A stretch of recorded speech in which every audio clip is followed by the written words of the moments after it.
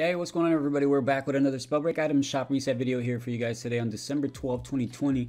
Again, there's nothing really new in the shop, but let's go ahead and let's check out what's in the shop today for December 12th, 2020. So we have the Flinty Scrapper Rare outfit. This is 1200 gold. You have one day, it's actually today, plus one more after that.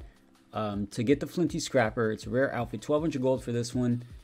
And it's upgradable. We're gonna find out in the chapter when it launches on Tuesday to see if these upgradable outfits are right off the bat, that you'll be able to upgrade them or not. Then we have the Daybreaker rare outfit. This is 1200 gold as well. The Prismatic Flare, the Amethyst Spiral. And then under the daily categories, we have the Laugh Uncommon Emote, the Stalwart Soldier Uncommon Badge, Rivet Uncommon Outfit, and Mana Eater Common Badge. So those are your outfits and your items in general today for December 12th, 2020.